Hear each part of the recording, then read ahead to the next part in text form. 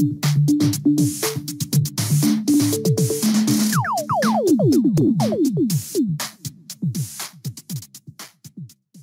big part of the benefit of the digital paradigm is based on being able to make predictions. And we're able to make predictions, algorithms are able to make predictions because they know a lot about reality, given all that data. So that's very important.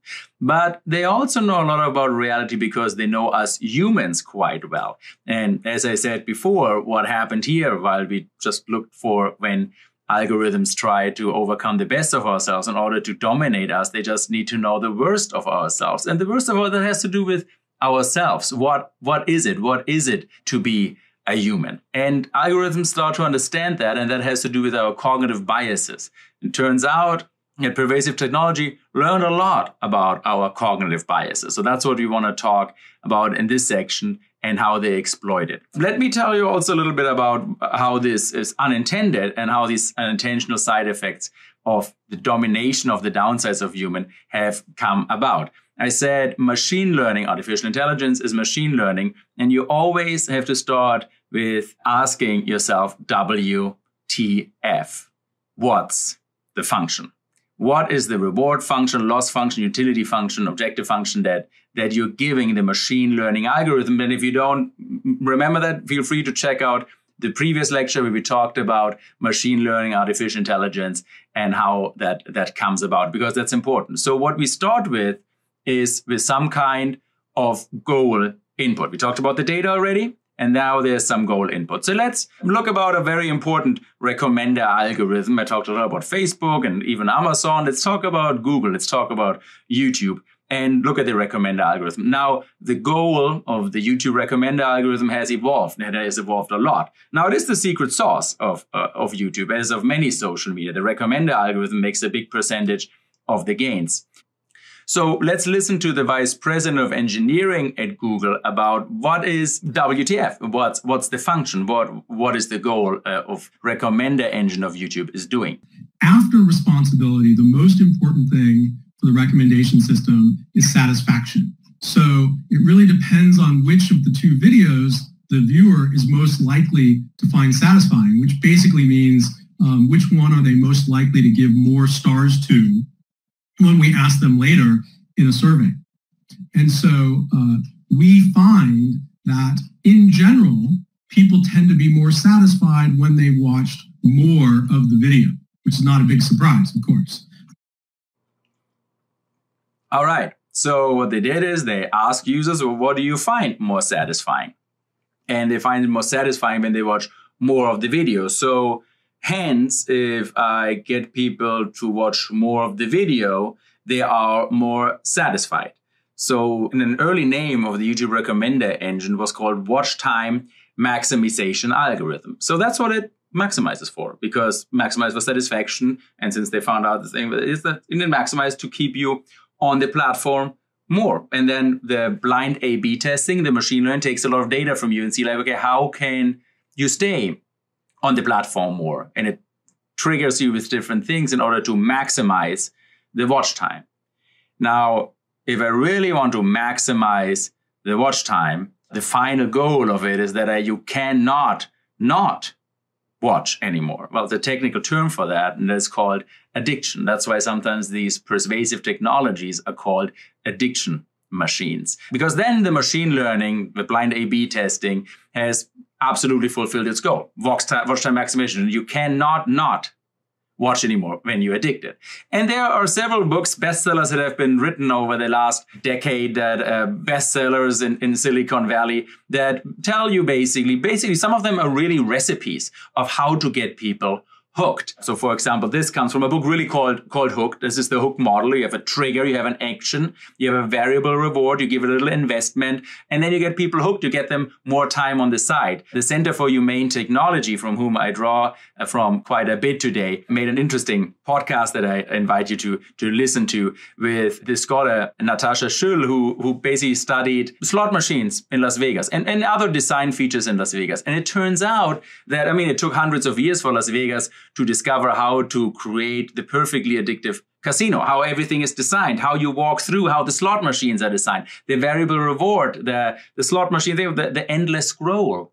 So it turns out that a lot of these features that we have in social media, endless scroll, variable reward, sometimes you find something, sometimes not, they actually reverse engineered a lot of these features that were painstakingly over many, many decades developed in Las Vegas. And they did that in no time, basically by seeing how can you maximize your watch time, which led to this negative side effect that some of us get more or less addicted to these technologies.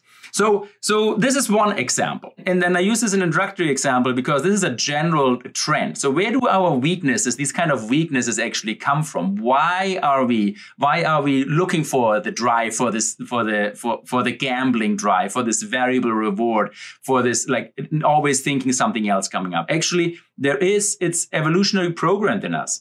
So I already talked about the example where you cannot not pay attention to a car accident because it's evolutionary useful. And there are many of these things that are evolutionary useful that give you, for example, these dopamine hits as well. They have an evolutionary function. That's when you gamble and you're on the slot machine or you scroll social media and then suddenly you find something interesting. You just get this little dopamine hit that you find like, oh, now I found something. Where does this come from? Well, I understand this literature correct. It comes from our ancestors. Because if you're just like one of the other monkeys and you're in the woods and looking for food, it's pretty boring and pretty dangerous. You don't find it. You just like, you're fed up and you give up.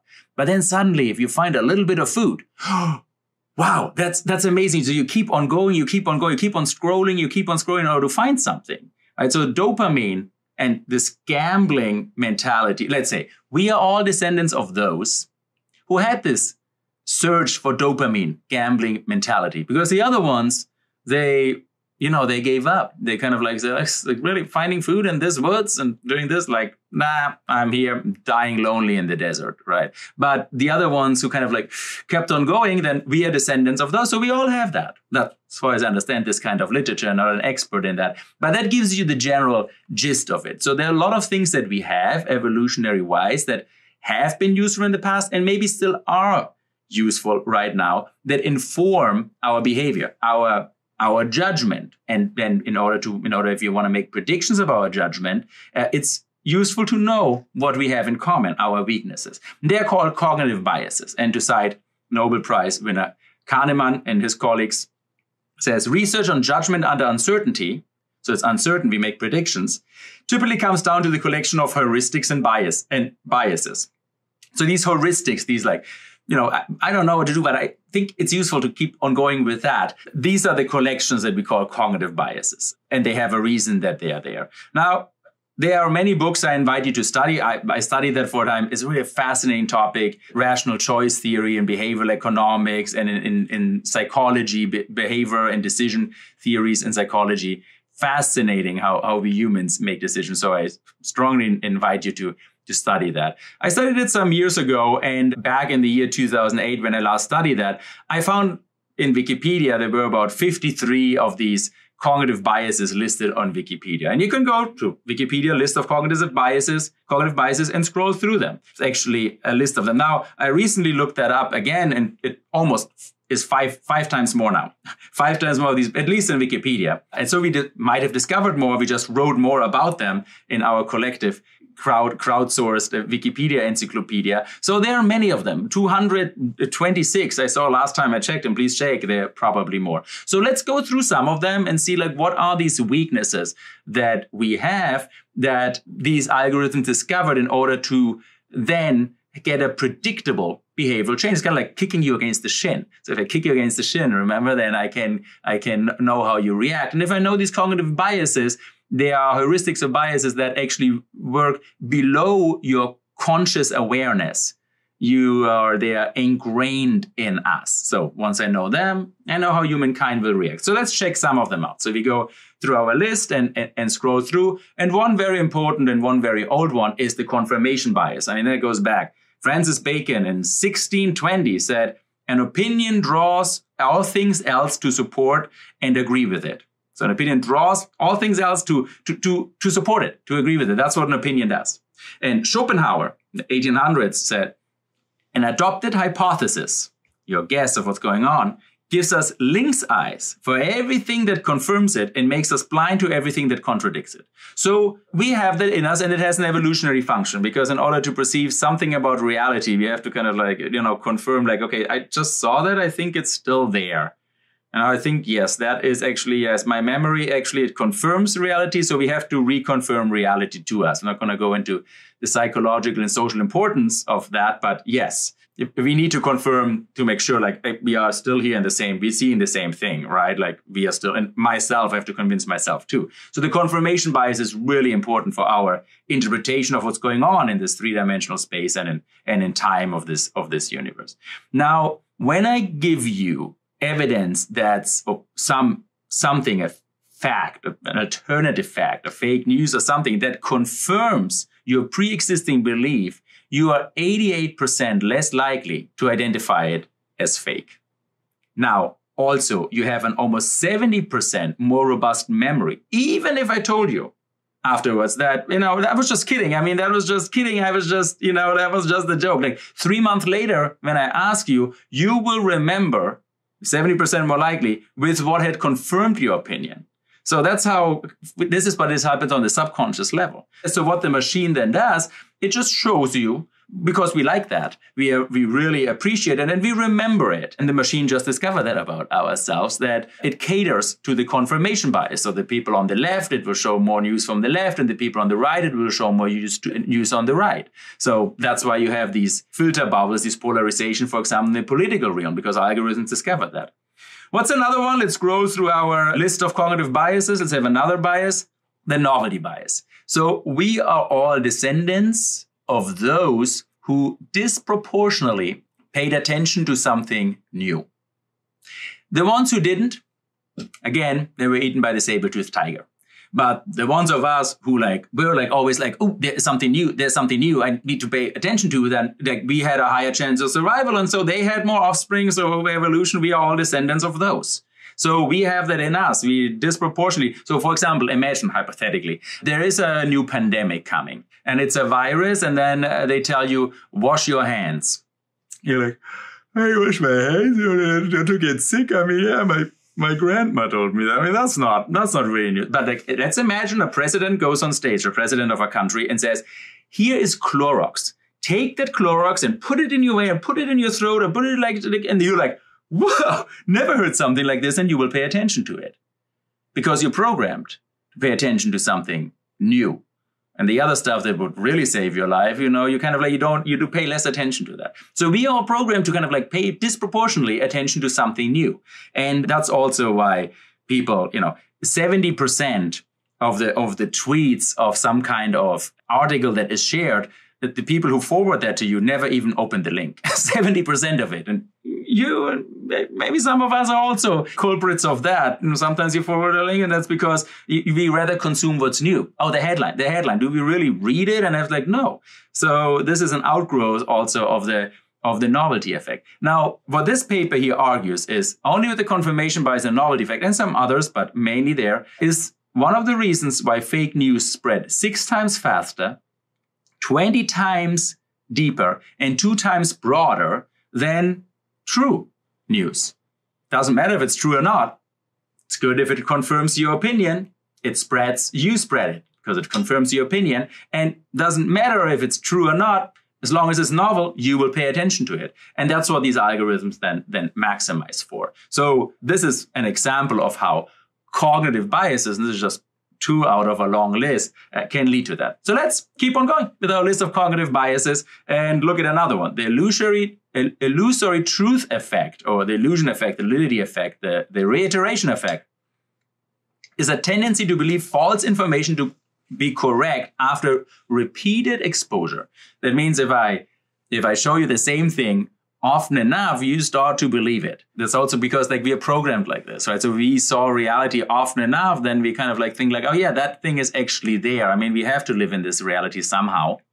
So once something recurrently happens, we just start to take it as a fact. So when I start to expose that to you, then you start to believe it, even so it might not be true. And actually some disinformation campaigns that happen in elections, and there are sometimes some states doing disinformation campaigns in other states, and we have studies about that, or non-state but organizations that try to confuse elections in other countries, they actually sometimes take advantage of that. They just placate it. And if you see some of these, so these are some studies, you're welcome to check them out, that show actually almost an algorithm, a recipe of how to do a disinformation campaign to confuse an election. And what scholars who studied that found is that advertising was not central to the spread of disinformation. Instead, the campaign sought to create memes, videos, or other pieces of content designed to take advantage of the social network's algorithms and their amplifying effect, exploiting the potential for virality on the platform for free. So, example, the confirmation bias, the novelty effect. Now I make it viral. And then I have the repeated effect, the virality on the platform, which I get for free. And so I have the reiteration effect, the illusionary truth effect. Because if you always see that and you start to kind of like, yes, that's probably it's true. I mean, that's just what you see all the time. Now, you might be in a filter bubble, but that's it. And during the same time when they did these kind of studies, also Facebook actually employed a former CIA officer as the elections integrity officer. And she actually resigned after only 6 months, because Yale Eisenstadt said, it's the business model of Facebook that exploits our data in showing us each a different version of the truth. That's part of the business model of persuasive technology, right? So that's how far this paradigm has already led us. All right, let's keep on going. Well, list of cognitive biases. Let's check out maybe a couple more. The negativity bias. Very important, the negativity bias also leads to one weakness, and it leads to the downsides of this paradigm that we're talking about today. So if you have here on the horizontal x-axis, the number of likes or share or comments, and on the vertical y-axis, you have how much somebody agrees with it, you can see a positive correlation. So the more likes I have, the more indignant actually the post is. So critical comments get more likes, critical posts get more likes, comments, and shares than other posts. So the more critical you are, the more attention it gets. Why is that? Why do we have the negativity bias? Well, think about that. It's also evolutionary important. Well, we are all descendants of those that disproportionately paid attention to potential threats. The ones who didn't, who were only like, oh, the world is great, the world is great. Again, saber-toothed tiger. So it's also natural for us. So the algorithms see like, oh, that's how I actually get attention. That's how I then can also predictively predict their behavior. Predictable behavioral change, cha-ching. Remember? So, and you can see the difference. So here again, you have the X and the Y axis. By the way, I know not everybody here some have a background in humanities. If these kind of things like X and Y axis, if that's something you never heard, please take note. And it's easy to remember, like the X axis is horizontal and the Y axis, the Y is a little longer, is this the vertical one. That's how we usually in science distinguish it. So the horizontal X axis here shows, and the Y axis also shows a positive correlation. It says that by adding a single moral emotional word to a tweet, you increase the retweet rate by almost 20%. So that's why people put moral and emotional words to it. Again, we are all descendants of those who pay more attention to moral and emotional messages, because that helped us probably for survival. And that's why often the internet and social media is full of negativity. Another bias that ends up manipulating us, the law of primacy and persuasion. So as I said, persuasion is pretty old, especially in my field in communication. And here you have, so the law of primacy and persuasion goes back to the 1920s. Has been very influential, for example, in Congress and some chamber of democratically elected. It's very important, the order of who speaks and how long they can speak. And like this can speak only after this one finished, and you have the filibuster and so forth. So this is extremely important. Or also in juries, in judicial juries. It's the order of presentation as a jury is very important. It's meticulously ordered when you have a judicial trial. So the order that you present arguments matter. We know that for 400 years as a scientific fact. Now, guess what Google is doing? Well, it orders the arguments that you see by search results. So the recommender engine of any search result, it might be a search engine like Google or Bing or whatever, or for all the biggest search engines, or it might be, I don't know, in a job marketplace that you look for something. And, the order of the things that you presented are extremely influential. In this very ingenious study with Epstein and Robinson, I like this study, it's a great study. Basically what they showed is that just the order of recommended articles, the order they showed you the news articles, they didn't even change the headlines. So no fake news against true news, it's just the order of the articles that's presented in some elections could change undecided voters of between 40 and 80%. I mean, that's just insane, because usually in an election, well, in our country here, if you have 52%, it's a landslide. Or if you have 51%, it's even a landslide. If it doesn't turn out like 50 something comma. So usually across the world even, 7% margin is the average that an election, a typical election is won. Local elections have a much higher margin. But you see, 40 to 80% of the undecided voter, that's just crazy. And that's the power that Sergey Brin and Larry Page, who coded up Google search engine, that's the power they have. Just not even introducing fake or truth, just like changing the order. And that is extremely important. That gives a lot of power and goes back to that kind of cognitive bias, the law of primacy in persuasion. Okay, I'm not going to go into more of these cognitive biases, but feel free. There's a list of more than 200. I will end with a citation that the Center of Humane Technology uses a lot from E.O. Wilson, who said, well, the problem is we got Paleolithic emotions, medieval institutions, and godlike technologies. And that's basically what we're struggling with. And that's what the technology discovered. They basically reverse engineered, without us coding it into them, blind A/B testing, reverse engineered and discovered our cognitive biases. And it is easy to predict you when in your weakness.